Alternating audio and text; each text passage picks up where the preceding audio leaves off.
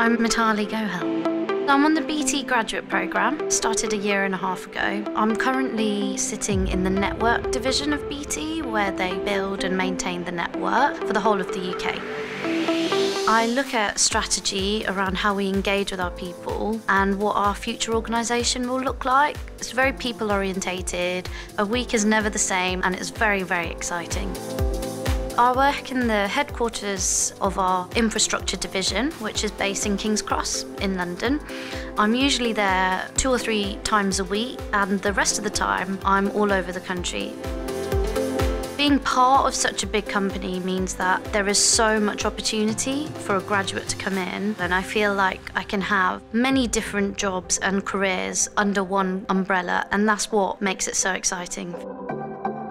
I'm not treated as a graduate, I'm treated as a manager, so I'm given a huge amount of responsibility at a very junior level.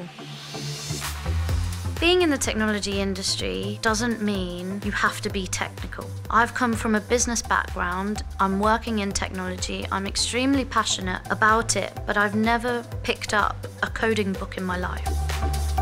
There is no better opportunity to join the tech sector than now. There is so much focus on it, and women are given so much encouragement. And what I'd say to young girls is, you are your own limitation. You can do anything you want to do if you have the right mindset.